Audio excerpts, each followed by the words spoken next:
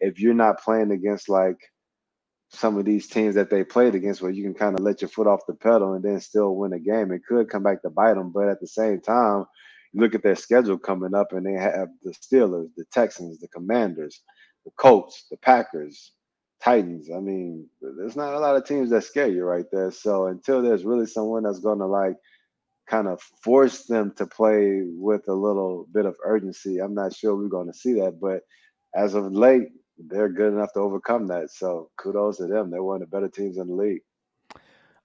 Team you're quite familiar with, the Tennessee Titans, who you were drafted by in the second round years ago, Tank. Are the Titans still the favorites? Because it seems like every year we just go into it where it's like, okay, the Colts. Or this year, I had the Jags win the division this year.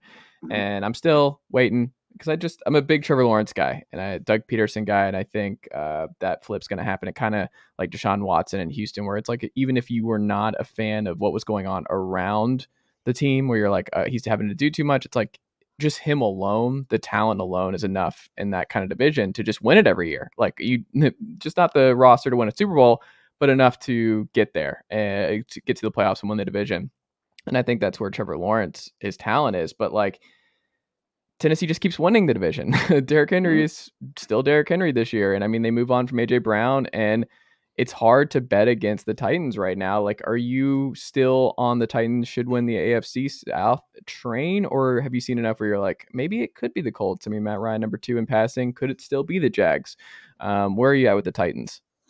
I think it's wide open. Mm. The Titans have won the past couple of games because Derrick Henry has rushed for over 100 yards in those games.